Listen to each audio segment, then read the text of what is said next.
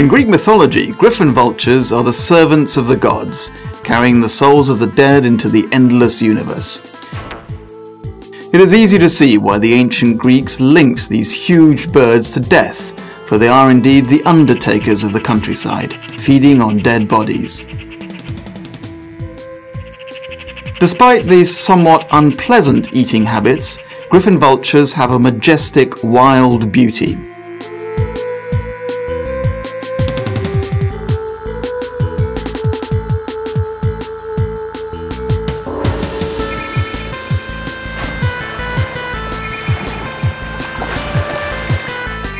It is in the air that these vultures inspire true awe. Effortlessly riding the rising thermals of warm air, they can float to huge heights, reaching the clouds.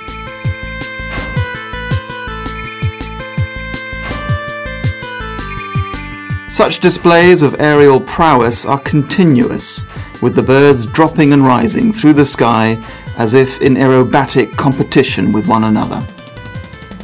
It is a truly enviable mastery of the skies.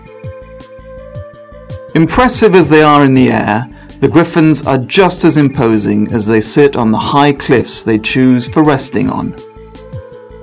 Perched on a high ledge, they look like the vigilant guards of an impregnable medieval castle.